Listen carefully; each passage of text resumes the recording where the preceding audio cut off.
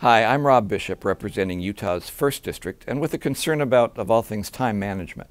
See, a year ago, Americans across this country began speaking out, and some of those town hall clips on YouTube revealed that some members of Congress didn't like or even want to hear what their constituents had to say. Unfortunately, the very structure of Congress insulates members from you, the people they're supposed to represent. Politicians shouldn't hide from constituents.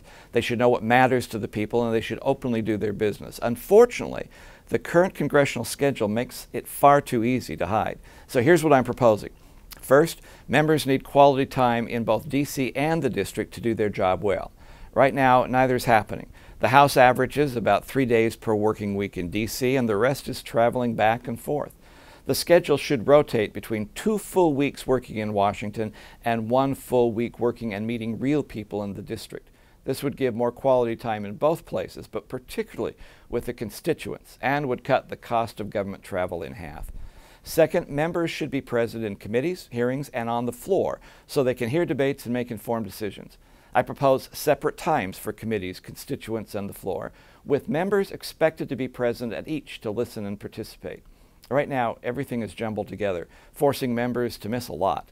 A simple time reform would allow members to be more informed and available to you.